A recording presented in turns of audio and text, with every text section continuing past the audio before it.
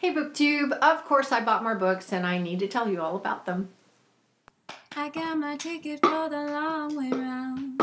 I'm Jen and I talk about audiobooks, except for the multitude of times in February when I have been talking about all the books I've bought in print. And I bought a bunch. I have been away from home, and so I took advantage of a sale at a bookstore I really like called Books A Million.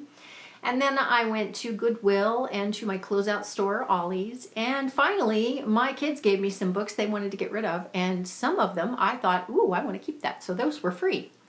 So I'm going to start off with the cheap ones from Books A Million. And I had already gotten The Edge of Never by J.A. Redmerski, and so I picked up The Edge of Always, which is the sequel. I have to say that as this duology went, I wasn't as fond of this one as I was of the first one, but it's still a good story, and so I ended up just picking it up. So now I have the duology.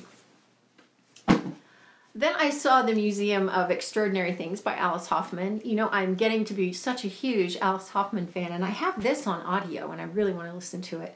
So when I saw it in print for cheap, it was $5, and then, actually, I got 3 books, and I spent about $12, so they were about $4 each, which is a pretty good deal.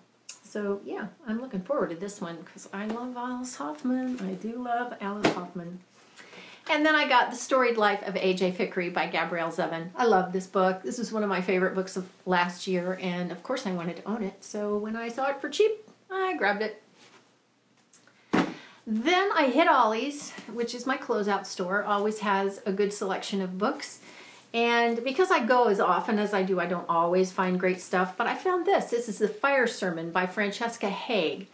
And I don't know really very much about this book other than it is a dystopian and it involves twins. And this says, before the blast, they'd say there had been sermons about fire, about the end of the world. Fire itself gave the last sermon, and after that, there were no more.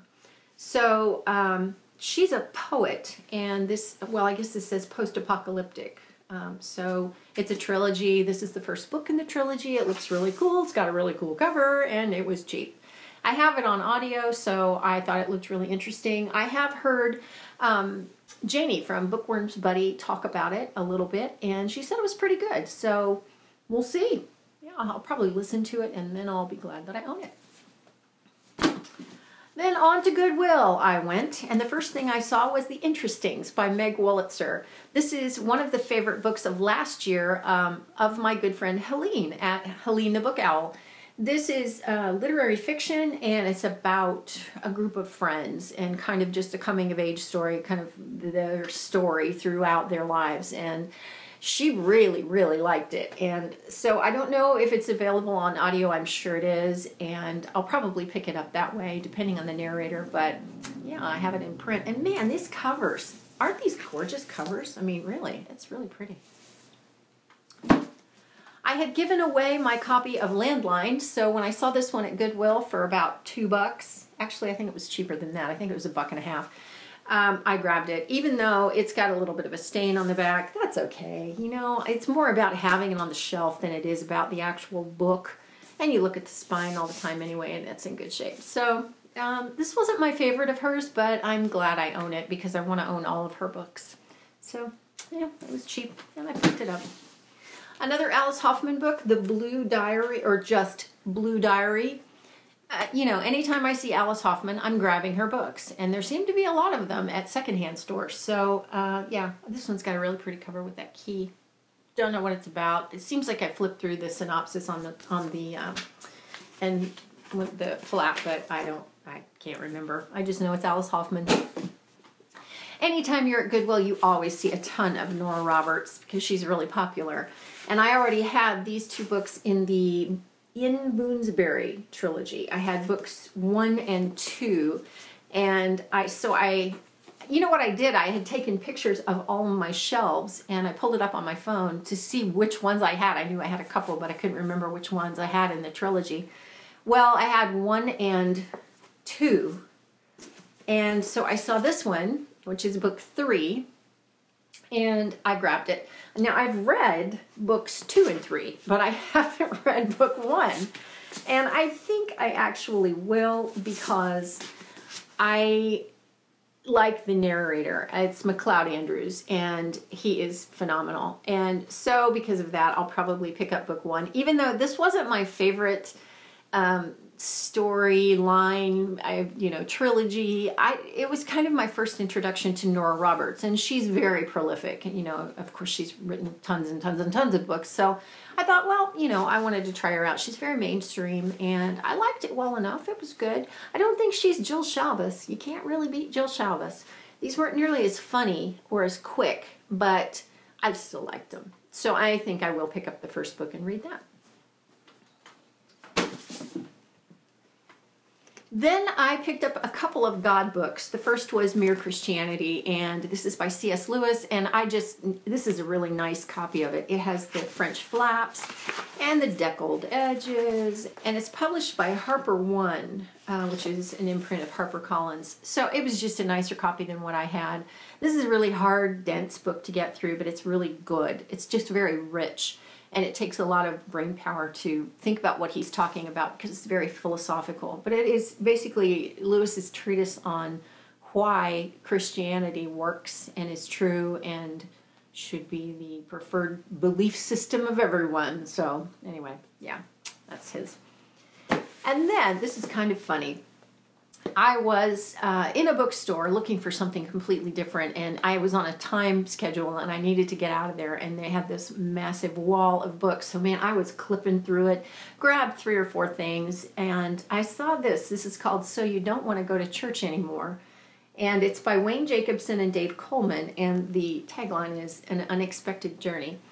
Well, I saw it, and I picked it up because I wanted to read it and then maybe pass it along to my girls. And the reason for that is that I hate going to church. I really do. I don't like the American church, the way it's done. I think it's so much like school, and it's much less interactive. I would rather have it be much more interactive, which you can get in a small group setting, but you can't really get in church worship, and I just wish you could. So my girls, they tend to be hit and miss with going to church. And that's very common with preacher's kids, PKs as we call them, because our family has been very blessed by the church and also very hurt by the church. We've had really good experiences and then some not so good experiences. And so they carry that. And it tends to be the kind of thing where they hold back and they think, well, I don't want to go to church because you can't trust those people, and what if they hurt you? And, that kind of tends to hang in the back, even though their relationship with God is good. So anyway, I just thought it looked like an interesting book. So I'm standing there in Goodwill, ready to pay for it, and this man looks down, he's in line behind me, and he goes, so why don't you want to go to church anymore? I thought, how do you answer a question like that to someone who's standing behind you in line at a retail store? Oh, I didn't know what to say. So I said, no, I just thought it looked interesting. And, I kind of brushed it off and got out of there as quickly as I could.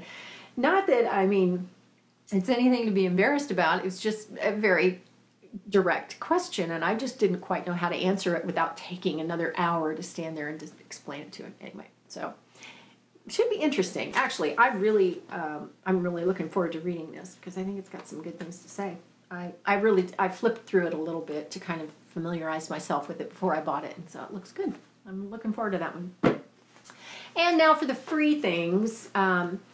My daughter Jenna has a degree in creative writing, and so a lot of the books she had to have for her coursework were just literary fiction books, a lot of stuff. She did some children's literature, some other things. So she has Fledgling by Octavia Butler, and I don't know very much about Octavia Butler, and I don't know if I want to know very much. She's kind of an interesting sci-fi writer that I'm not sure that I would like what she writes based on the things that I've heard about the plot lines. But I don't know. Jenna just was going to pass this along and have me, give it to get rid of it somehow. So I thought, well, maybe it's worth giving it a look. So now I have it. It was free. So maybe I'll give that a try. She also had this book called Reading Children's Literature. It's by Carrie Hintz and Eric Tribunella, and it's a textbook. But I thought it had some interesting things in it about how to read children's literature. And since I read so much YA, I thought maybe it might have a little bit of, I don't know, direction maybe in terms of looking at ways to critique children's literature. So anyway, that's why I kept it. I don't know. I'll probably flip through it here and there. It's got pretty pictures in it. So I don't know. We'll see. I'm probably going to pass that right on along, but you never know.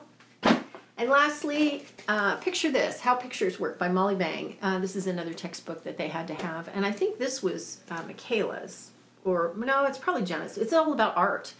And it just looked really good. There is something about the way these lines and shapes are made that bring out a memory, a very early memory for me of watching television. I think it was the Ed Sullivan Show. I was very, very young. And I don't know why that, I don't know what that memory is about. It's not fully fleshed out. And so anyway, this just makes me think of it. And I thought, ooh, that's kind of a cool book. So I wanted to keep it. And that is my book haul. We're almost at the end of February, so it is not likely that I will have many more books to show you before the end of February and into March. So I'll wait till March to let you know if I buy any more. But if you've read any of these, let me know. I've read several of them, but I've also not read several of them. So let me know what you think and point me to the right ones that are going to be amazing. I always love it when you do that, and I trust your opinions implicitly. I really do. So that's it for now for me, and I will see you next time. Thanks for watching. When I'm gone, you're gonna miss me when I'm gone. You're gonna miss me by my walk. You're gonna miss me by my talk. Oh, you're gonna miss me when I'm gone.